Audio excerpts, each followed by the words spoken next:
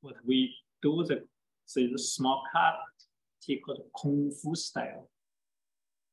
Like a Kung Fu guy, take time to making the tea. Also have the one versions that who invented Kung Fu tea, because we have the whole idea about the practice. Maybe can you pass that tea open once? Yeah, thank you.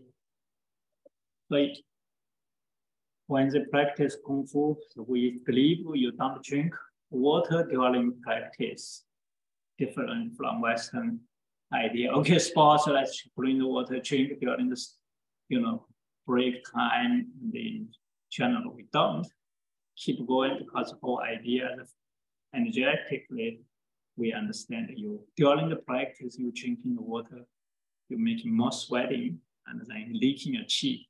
So that's why you easily feel tired after the sports. So you don't take the water, holding the qi, you can keep going. So I don't know what's going on if I'm too thirsty. So that's the small cup of tea to help produce more saliva, longevity, one to nourishing your body.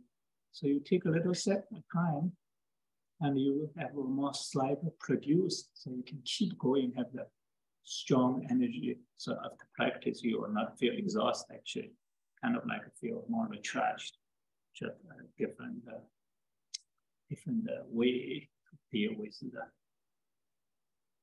exercise. She says the qigong, so called Kung Fu.